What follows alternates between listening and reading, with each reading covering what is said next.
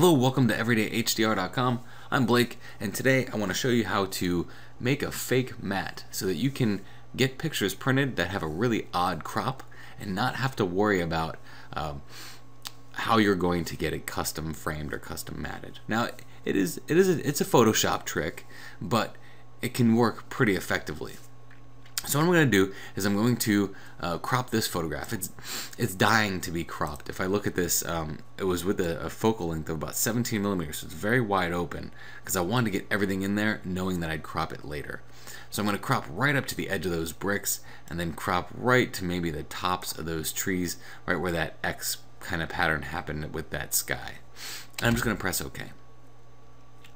So now, if I were to try and print this and then matte it and frame it, this is pretty much an 8-inch photograph by 18. So trying to find an 8 by 18 matte to go into maybe a 24 by 36 frame is going to be pretty much impossible unless you get someone to custom frame it, or you can custom frame it, and that can get pretty costly. So what you can do is you can fake it. So I'm going to double click this background to make it its own layer. Now I'm going to make a new layer just above it. So now I want to go to edit, or actually image, my apologies, and go to canvas size. Now with canvas size, you can actually, if you knew the math, what 18 minus 36 was, roughly 36, or 18, and then 8 minus, or 24 minus 8, you could possibly figure out how big you need this to be if this was set to relative. If this was set to relative, it would add those measurements to each side, to the tops and the bottoms. But if relative is unchecked, it's showing you the width and the height of the actual canvas that you're working on, rather than giving you a relative distance of what you're going to add to it. So if I change this to 36 and I change this to 24, it's now going to change the entire canvas size of this to 24 by 36 without having to do any math of what I'm going to add onto each side. So now what I want to do is I want to fill this with white. So I'm going to press Shift F5 and fill using white. Press OK. So now I want to press Command or Control and select the original layer 0. Command or Control, by clicking on the little layer icon here, is going to give you a selection of exactly what is in that layer. Now I'm going to go and create a mask for that. So I'm going to press Mask on the white layer that I just created. And of course, because my selection was the background, the mask that is created is a mask for that background. So all I have to do on that mask is press Control I to invert it. So now what I want to do is I want to create a fake matte within this. So in doing that, I would need to make this selection again.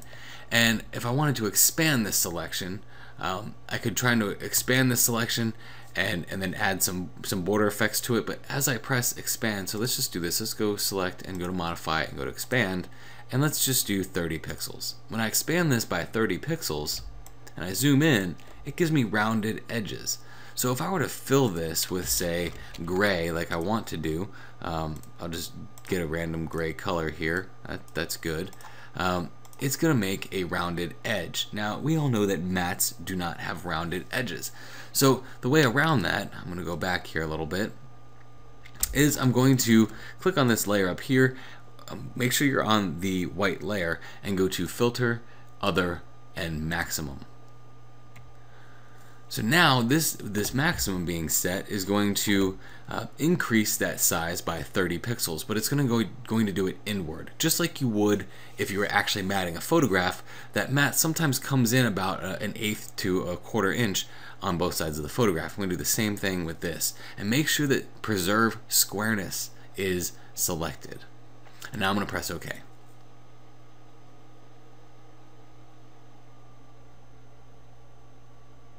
So what I'm basically going to do here is make the matte border. I'm going to fill this with that same gray, so I'm going to press Shift F5 and then fill it with that same colored gray. It's like a light colored gray. I mean, if you look at the percentage here of our black, we're really not even close to a middle gray. That would be like 18% black. We're more towards just a medium gray, a light gray actually. Kind of like a shadow gray. And press Control D to deselect that. So now what this is going to do is it's going to create a gray border all around this. And that gray border is all fine and well.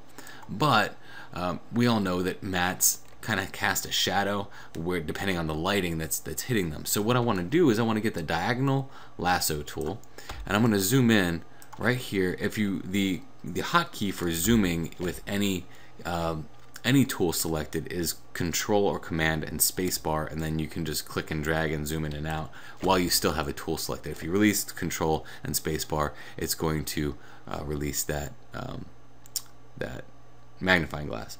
I'm going to select right here on this corner and go in, go in right under this corner, and then zoom all the way out to this corner down in the lower left, and go right to this corner, and then come out to this corner. And then I'm going to go all the way back over, and then just once I get to the other edge, just kind of double click right here, and that's going to make that nice border for me.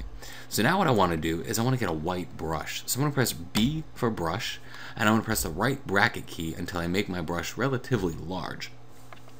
And now right here, if you look at my colors, there's a black and a gray selected. If I press D, that will get me to my default colors. And then if I press X, that will switch me from black to white. So now what I can do is just barely just kind of hit these edges. I still want to maintain that edge. I'm just kind of, see, I have such a large brush selected that I can hit those edges and still kind of leave the gray that's there. And this is going to be like a fool the eye effect to make it look like this is actually a matte, but in reality we know that we faked it in Photoshop. So when you print it, yeah, it might not look like a matte from up close, but from far away you're gonna have those edges, you're gonna have that kind of matte looking effect. And to top it off, what we can do is we can go right up in this upper corner here, we can make a new layer, and again get that diagonal tool and just make a very small selection. We're gonna basically make a very small line tool selection here and fill that with a dark gray by pressing brush and then hit that with a darker gray. So that's going to give us that fake looking matte effect. The cool thing about doing this fake looking matte is that you can do all kinds of things to this matte now. So I can sign this matte. I can get a very small brush and create a new layer. My brush size is about, let's go with like a 15, and I can just, let me go to a black brush here, and I can sign it as big as I want, because if I press Control T, I can always just make this signature smaller and then put it right underneath that photograph. So now we have a fake looking matte. It's pretty cool. You could do this for display purposes on the web, and people would never know. It looks like a matte. What I can also do is if I go into my textures here, I can open up a texture. A nice wood grain texture will look good with this photograph. And I can drag this and drop this right on top of what I've got going on here and just pull it up. It doesn't have to be perfect because I'm really just going to really lower the opacity on this a lot. And now I've got like a faux wood grain looking matte in the background. If you wanted to, you could really blur it. Go to Filter, Blur.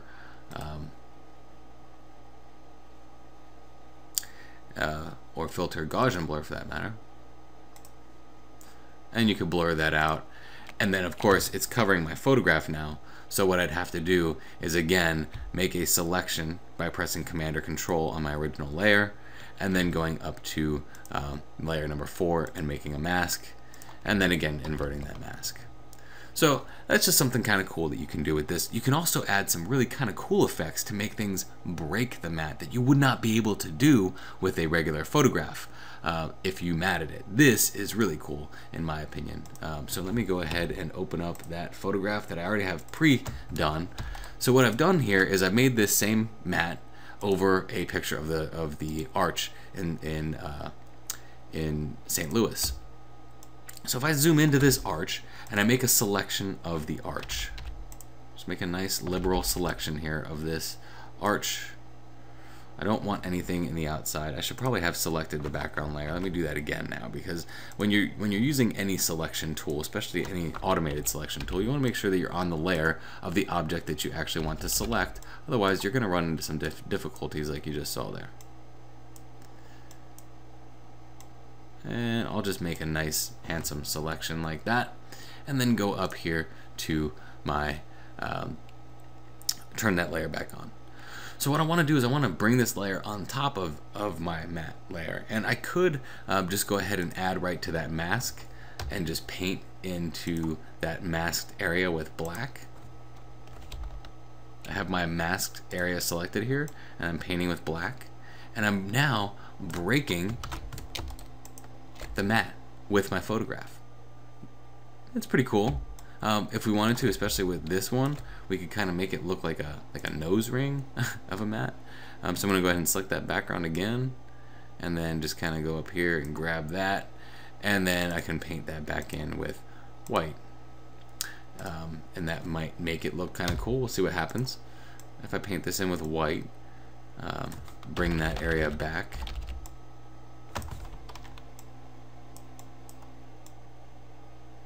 Get a smaller brush here.